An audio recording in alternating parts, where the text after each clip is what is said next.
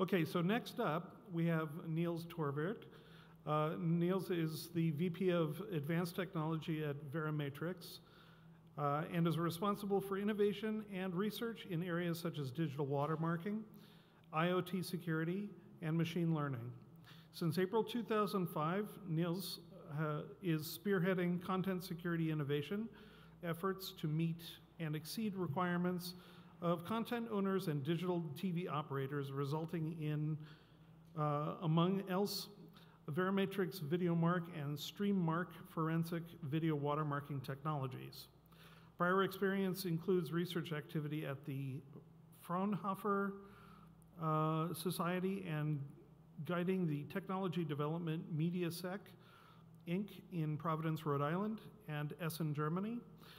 From the company inception to acquisition, Mr. Thorwirth has published several international papers and obtained various patents in the field of digital rights management and digital watermarking, like we were just talking about.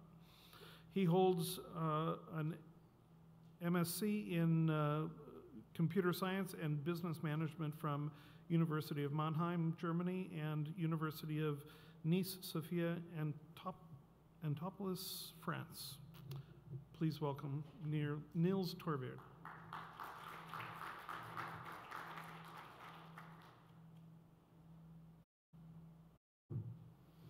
Thanks, Mark. Thanks for the introduction, for hosting this, and for getting almost all the names right. That's a rare one for me. Hello, everyone. Nice to be here. Thanks also to the previous speaker. I think this is a nice group, a nice symposium. I think what we're getting together is maybe different opinions on the strengths of the blockchain and how to use it. What I want to do is go through the design of transaction, design of a specific blockchain to solve one very single use case only. And that has to do with content rights. It's content rights, how we manage people consuming content. That's what I've been doing for more than a decade with Verimatrix. And looking into blockchain, I admit I had a very similar approach to many. Here's a solution, and I'm looking for a problem. Honestly, there were a lot of problems that I couldn't solve with that. Copyright is one. I do believe there's tracking ability that is good to have a blockchain, but there are other areas where copyright is just a gray area, where you're not sure whether you can use that and who you need to pay. The blockchain is not going to solve that. But looking into it, we did find a use case, and looking at different use case, one definition was very helpful to me on what a blockchain is. The way I see it is simply an optimization. It just does something better, meaning something better that already exists. So if you have a process that exists, you can decentralize it. I think that's the main advantage. Killer application obviously is money. It existed before, paper, plastic. Now you add a decentralized cryptocurrency. Makes a lot of sense. The advantages I see, the main advantages is that it's stable and it's long lasting. And I realize it's a little out there to claim that. Technology is barely 10 years old. I think next week the Satoshi paper is exactly 10 years old. So it's not that old, because I'm thinking in a scale of centuries. I'm thinking of providing stabilities where governments can't. And I can see the sense of it when I look at my grandma. She lived to be 104 years old. She lost all her money twice. She grew up and lived in Germany, 2 world wars. Estonia, very little company, gets invaded left and right over the last years or centuries.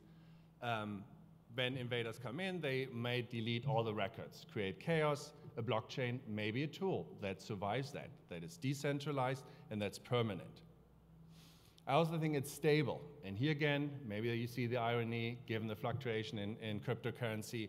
But all these approaches have maintained their value as a store of money. Of course, they have changed in value, because I think it's because investors embrace that as a value store, as an additional way to invest. But the basic underlying system has helped. So one of the advantages, and that's something Shruti mentioned, on decentralization is you can get the man in the middle, you can get the big companies out of the equation where it makes sense. To me, it only makes sense if there's an equation where they have been in and where it works.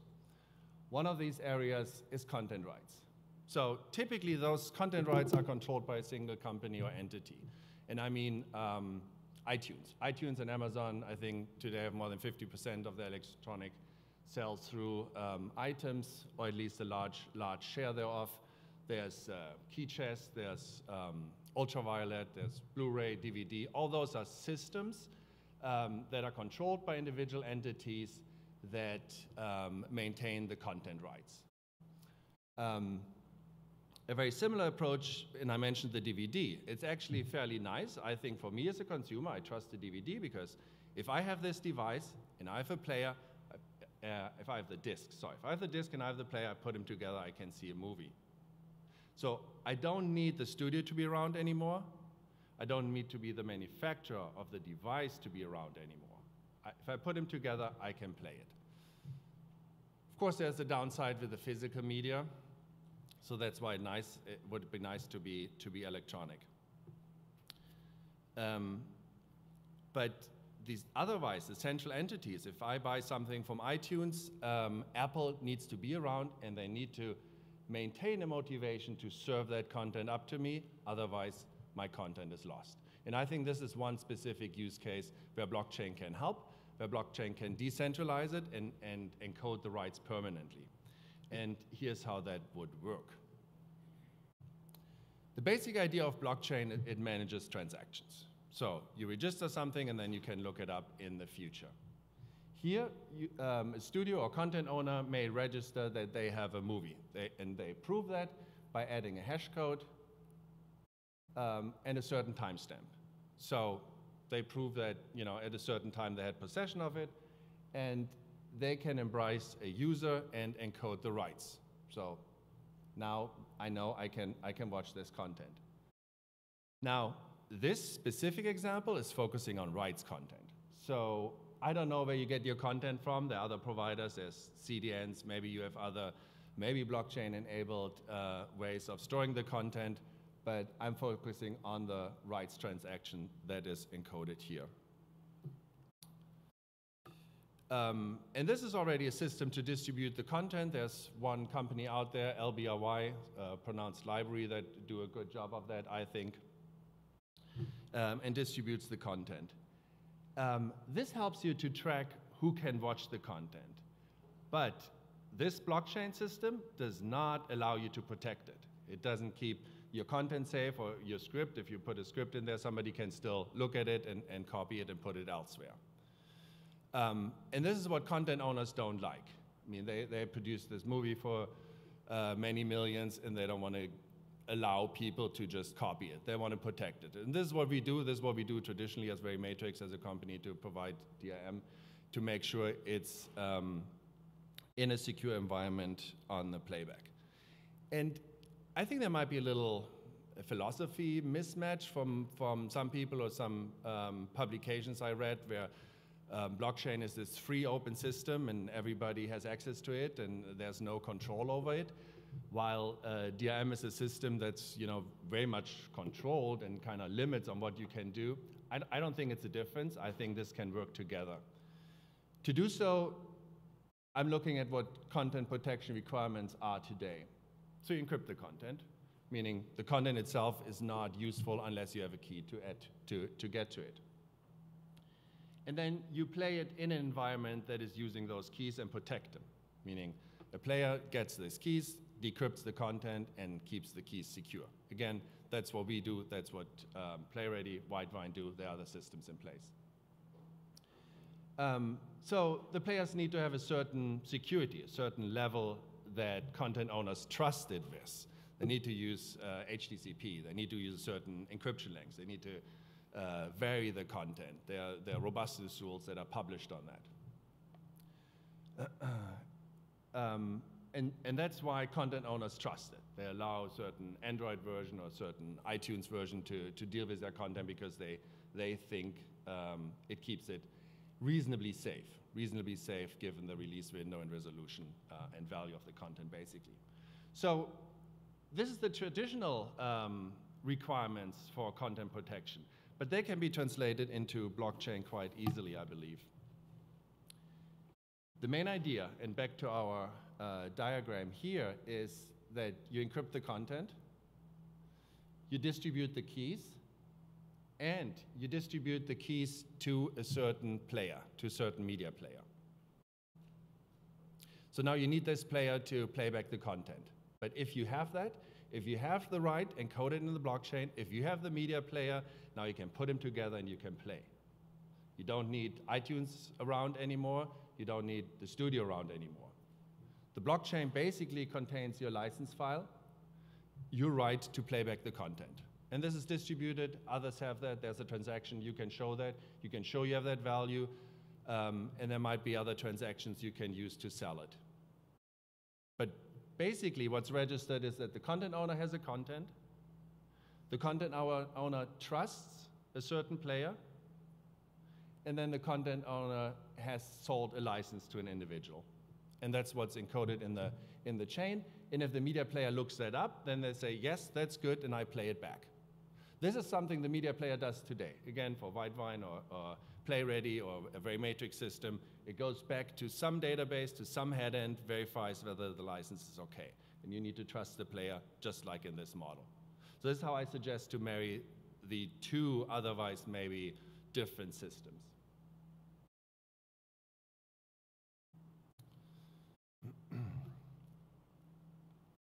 So let's look into some of the implications here, and maybe some of the areas that Steve mentioned specifically. Those are the blockchain criteria, the blockchain issues we have faced and we have thought through and worked through with this project, but also another blockchain project we are involved in for IoT. Scale. How many transactions can you do with that? So as Steve mentioned, it's 7 for Bitcoin, but it's actually more like 70 for Ethereum per second. And according to my research, I don't have the internal numbers, but that's about the scale for selling on iTunes. So already with today's technology, you can capture a big share of the market. If you want to track every view, you need more scale. You need to wait for blockchain technology to mature. But it's always going to be limited. There's always going to be friction. And we talked about pricing before, the cost of that. Blockchain is just very, very inefficient. So there's a cost to that.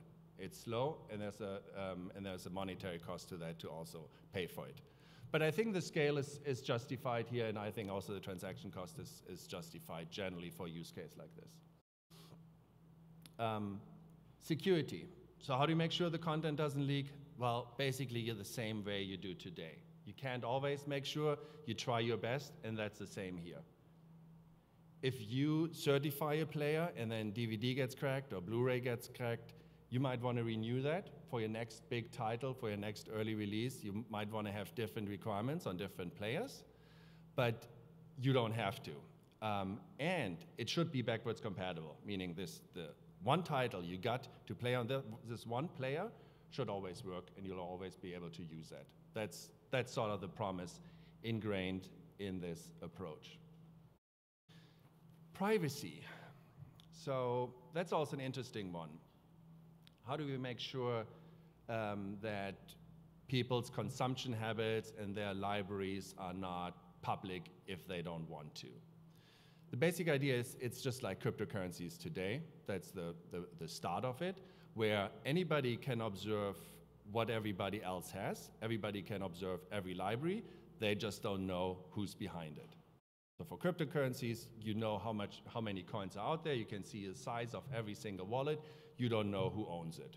So that's a good start, and then you can, of course, obfuscate it more, and players can obfuscate who has what.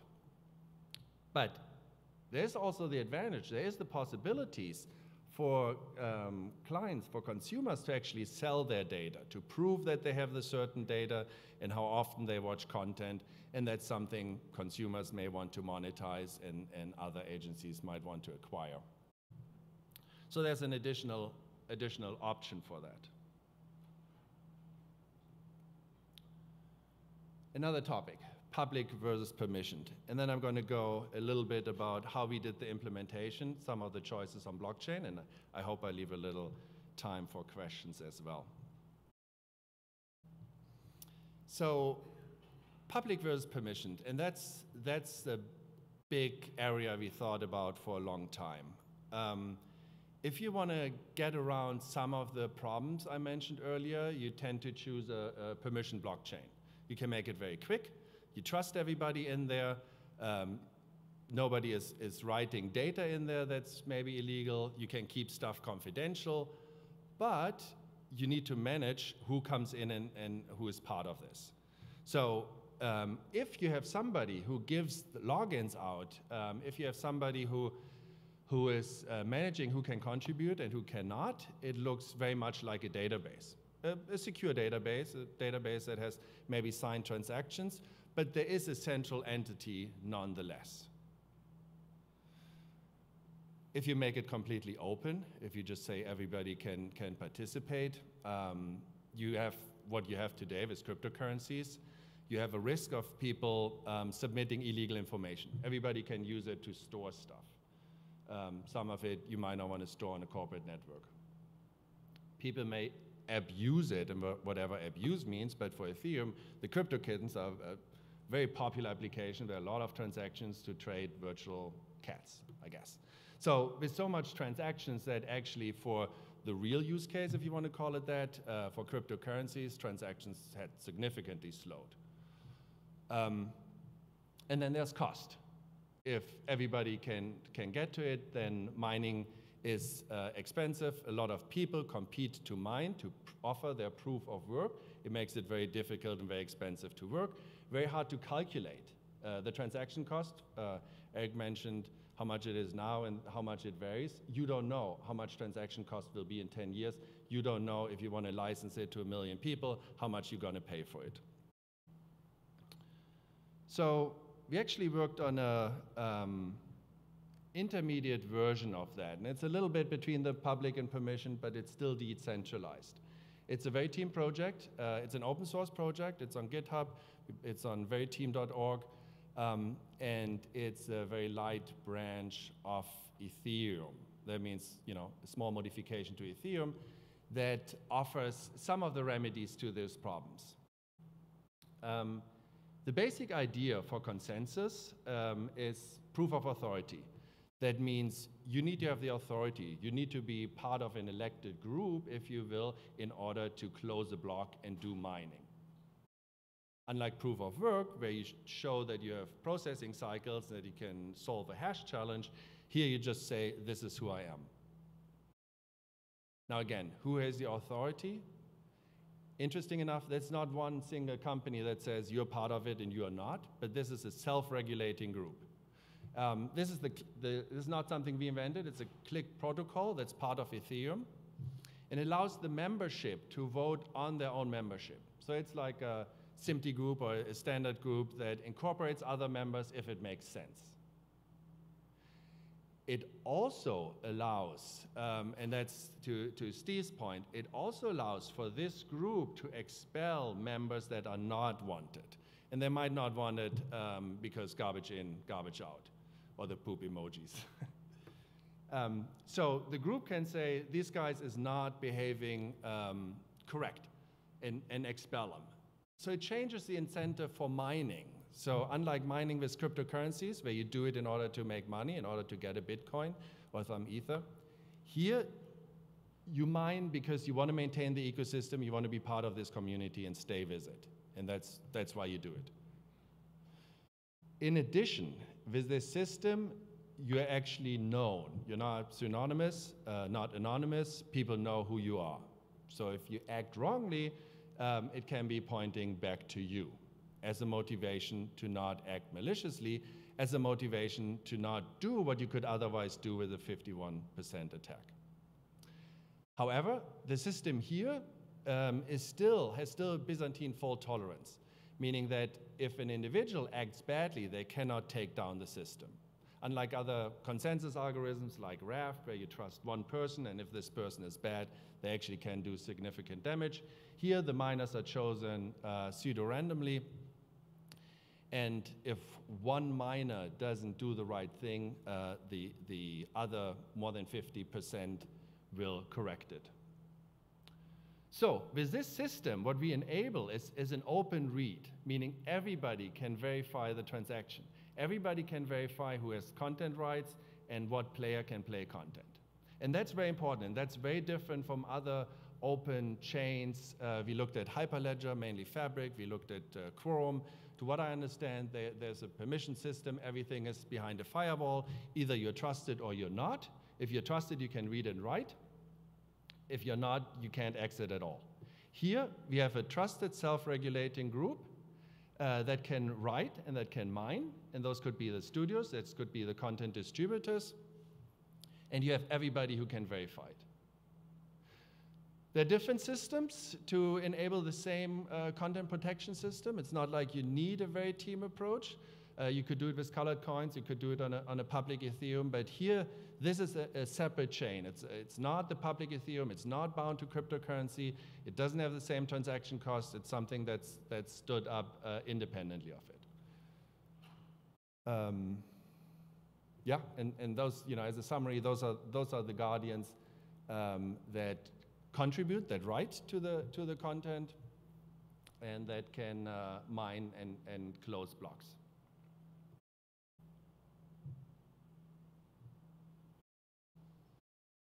That's basically it. Hoping for some questions. We still have some time.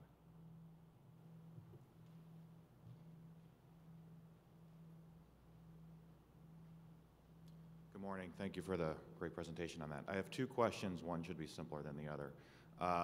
First one is, I just want to verify that the content being transaction, so a contract, for example, or a media asset, is not actually in the blockchain. It's just that the transaction itself occurs in the blockchain? Yes. Okay, thank you. And the other one is, the last couple of you really talked about, you've talked about end user here, although I'm not sure, you sort of, I don't know. Let me just ask the question. Since you know the transaction of the end user in this use case, if that end user were to then distribute the content, you would be able to track that back through auditing the blockchain. Is that a correct assumption, or are there exceptions in that? No, actually it's not. So if somebody has the content here and gets it through the blockchain,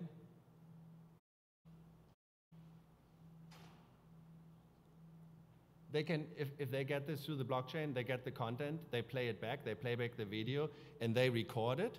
They have an unencrypted version that they can share. So they can do piracy, and I don't see the blockchain doing anything about it. Because this content looks like everybody else's content, you don't know where it comes from. Now, you could put a digital watermark in it to know where it comes from, and that's the other topic I'm working on, but different topic. Here, in the simplest case, everybody gets the very same content, and if they record the content and distribute it, nothing the blockchain can do about it. The additional idea here is trying to prevent that. So including security in the player so that people cannot record it. HTTP, a secured environment, a trusted execution environment, so that the keys are secure and that the end user cannot easily record it.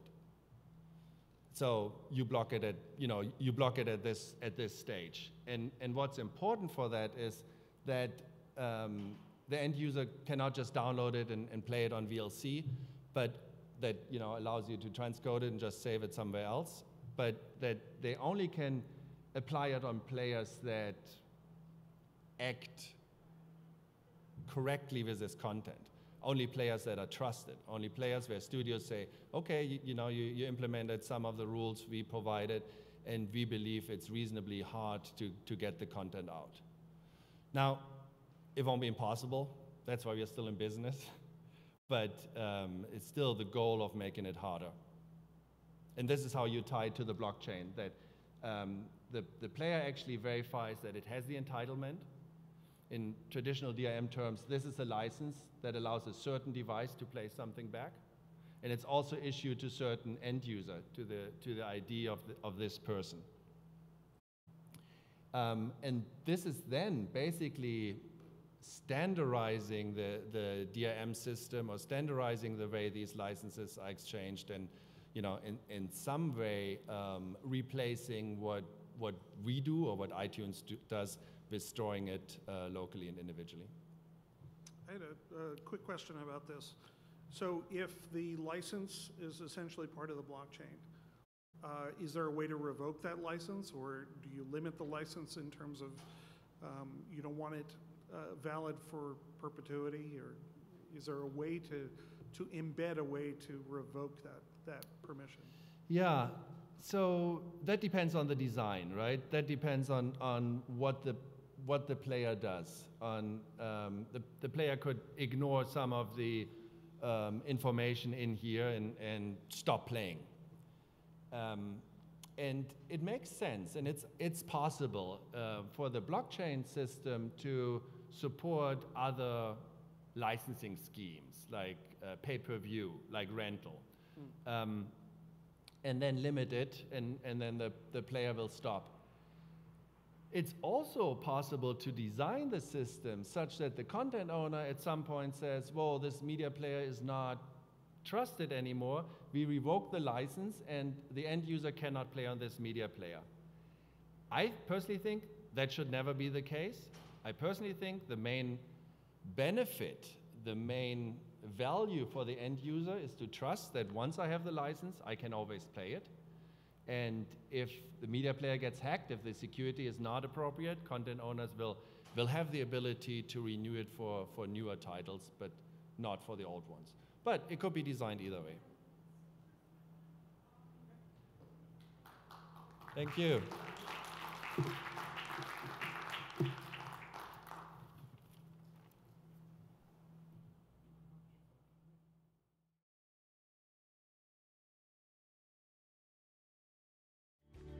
Thank you for watching. If you enjoyed this video, please tap the like button and also subscribe to our channel to receive notifications when we add new content. For more information about us, please visit SMPTE.org. We'll see you next time.